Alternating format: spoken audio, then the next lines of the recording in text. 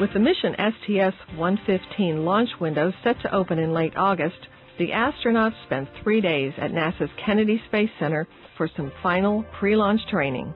On a hot Florida afternoon, the 6 crew members landed in T-38 trainer jets at the Shuttle landing facility, where they met with the news media.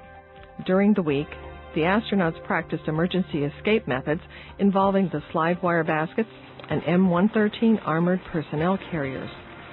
This safety training could help them rapidly exit the launch pad area in the event of an emergency at the pad. Commander Brent Jett and pilot Chris Ferguson practiced landings at the shuttle landing facility using the Shuttle Training Aircraft. With Atlantis on the launch pad behind them, the crew members held a question and answer session with news media as the week's activities progressed. The exercises culminated with a launch dress rehearsal and simulated countdown with the look and feel of a real launch day.